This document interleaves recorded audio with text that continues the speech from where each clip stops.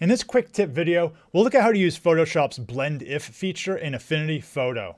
In the Affinity programs, this feature is called Blend Options, and it's also supported in Affinity Designer and Publisher. So I have this image open here in Affinity Photo. I have a landscape layer above a magenta layer below it. I made the background magenta just so we can easily see what's happening. So to access the blend options for the landscape layer, I'll make sure that layer is selected. And then I'll click this gear icon here that says Blend Options. So I'll click that. And now I have this tool here. There's a left side and a right side to it. Let's talk about the left side first. This is the source layer ranges, and this will let me set the transparency of the layer.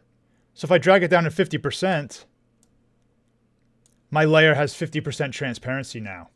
If I drag it down to 0%, my layer is fully transparent.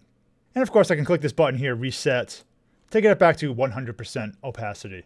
Now the interesting thing is what happens when I move these sides separately. So I move this side down. I can even click and drag a point on it there. What's happening is I can adjust the transparency based on the level of black and white in my image. So the left side is the darks on my image and the right side is the brights. So if I want to suppress all the black colors in my image, I can drag this left side all the way down. I can drag a line down here, put it all to 0.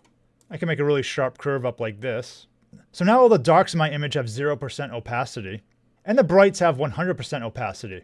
I could make it a gradual curve just by dragging one side down like that. I could also make all the whites transparent, so I'll reset it. I'll drag down the whites. And now we're just seeing the blacks, because over here on the left, the blacks have 100% opacity. And then we're gradually going down to 0% opacity as we approach the whites. So this tool gives us more control over the transparency in our layer. Instead of just one setting that affects everything, we can change the opacity based on the levels of darks and lights. And it also works perfectly fine on color images too, so I have this color landscape here. I can suppress the darks this way, or I can suppress the whites. I'll drag this side down. And now the whites are transparent. Now let's look at the other side of the tool. I have this image here. It's text on top of an image background. I can also apply the blend options to text. So with this layer selected, I'll click the gear again. Now this right side is called the underlying composition ranges. This is still going to adjust the transparency of the level we're on, but it's going to base it on the level of black and white on the layers beneath it. Now that may seem kind of strange, but with an example like this, you'll see why it's useful. So I have this text here and there's bricks behind it. What if I want these gaps in the bricks to appear through our text? Well, what I can do is drag down the black side here of the underlying composition ranges.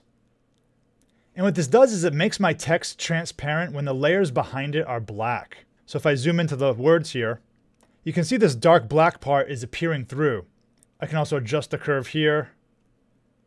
When the layer below is dark, we're reducing the opacity to 0%, and then we're just gradually going back up to solid again. So this right side is very common when you have a texture below your image that you want to appear through it. Note that you can also use blend options for adjustment layers. So I have this image here. I'll add a recolor adjustment to it. So I'll select Adjustments, Recolor. I'll make it something very extreme so you can see a difference. Let's make it some magenta color. Let's do that. So now I can actually modify the adjustment blend options. So I'll click this. And maybe I just want the adjustments to affect the highlights. So I can suppress them in the dark areas. Maybe I'll pull it down a little bit like this. So this blend range option is just affecting the adjustment layer here. If I close this, I can toggle on and off. So before, after, before, after. And you can also use blend options with the live filters here if you like.